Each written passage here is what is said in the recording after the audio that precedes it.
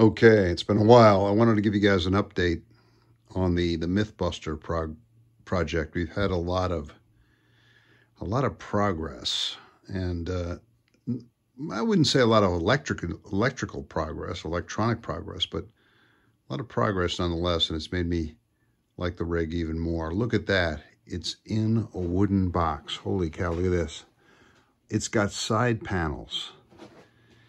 It's got a top with technical looking numbers on it. Look at this. It's got a heat sink that actually protrudes from the side of the cabinet. This is a technical advance for me. I made the box, I think I mentioned this, out of the packing materials that came with a treadmill that we bought last winter during I think a fit of pandemic exercise desire. But the guys were going to throw out this, I guess it's like it's kind of plywood, cheap plywood paneling. It's about 4 or 5 mils thick. They were going to throw it away, and I said, no, wait, I could do something with that. And then sure enough, it became the cabinet for the Mythbuster. All right, let me pop the hood here. Now I'll show you how I did this. Look at this, watch this. Ta-da! Easy access. We call this easy access.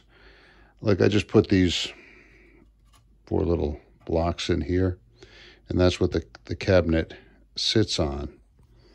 So that's the start. Let me show you a few things going on here.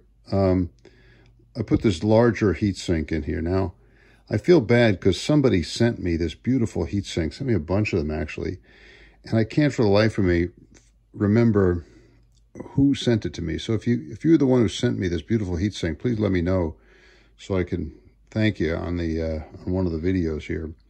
But I had to tap the IRF 510 into there, so I had to renew my knowledge of how to tap aluminum, and I had to pull out from storage the drill and the tapping equipment, and I had to kind of refresh my knowledge with the Giuliano method of tapping.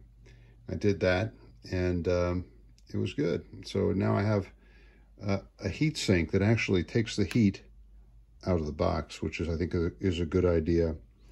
One thing I wanted to mention that I didn't mention in earlier videos, and I had meant to, and that is how the rather kind of barbaric method that I use to tune a low-pass filter.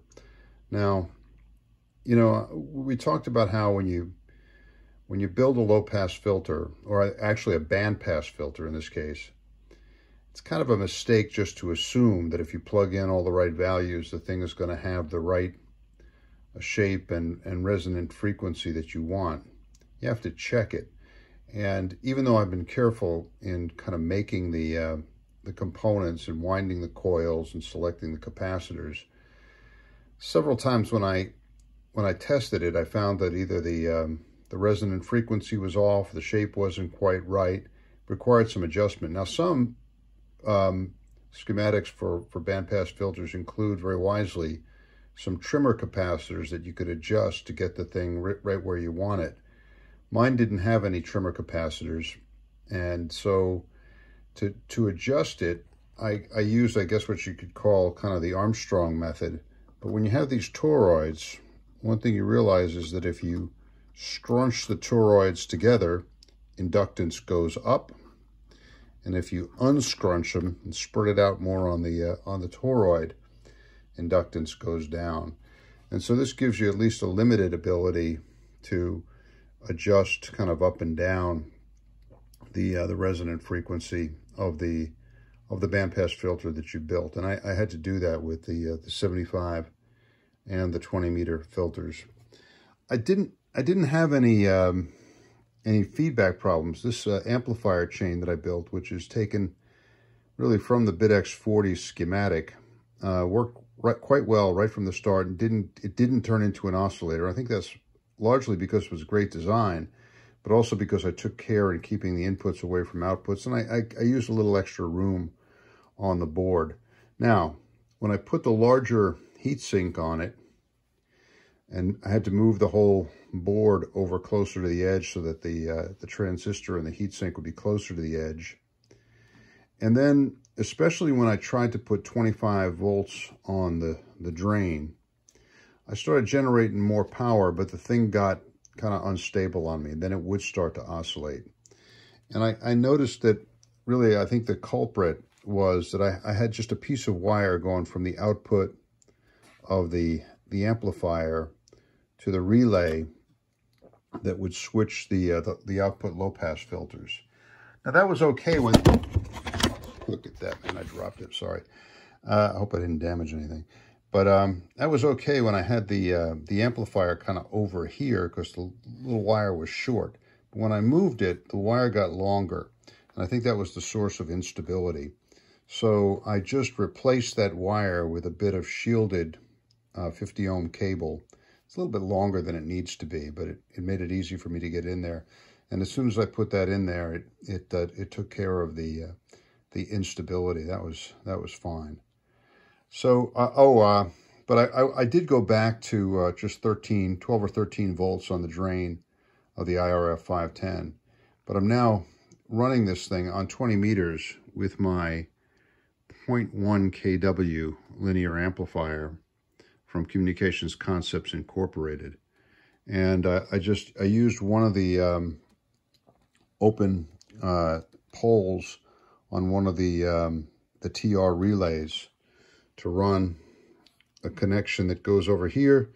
This line actually just keys the amplifier when I'm on transmit, and then the output, of course, from the transceiver goes to the input of the amplifier, and that gets me up to about 100 watts. Now I may go back and put 25 volts on the drain again, and just see if I can get it stable at that power level, because it would be nice to have 20, 25 watts out of this on 20 meters without having to resort to the big big 0.1 kW linear amplifier. But it's working fine, and I'm having a lot of nice contacts with it. Let me make sure I didn't damage it when I dropped the phone into the rig. I don't think I did. Hold on.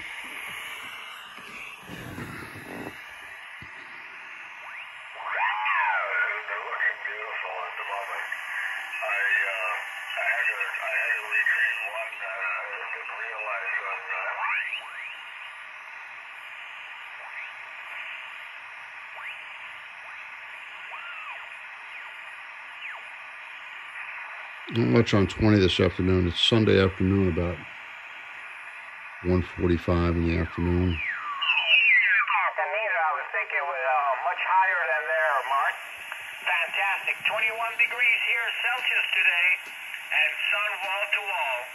Using a HICOM 7300 into a Tango Lima 922 off about 600 watts, 700 watts. I worked this guy before. It's Richard. Up in New Brunswick, or Newfoundland, I think. Anyway, it was good to talk to him. He's got a big, strong signal.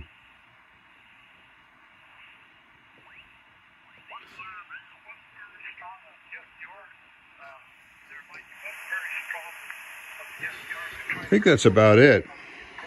I don't think I have much else to report.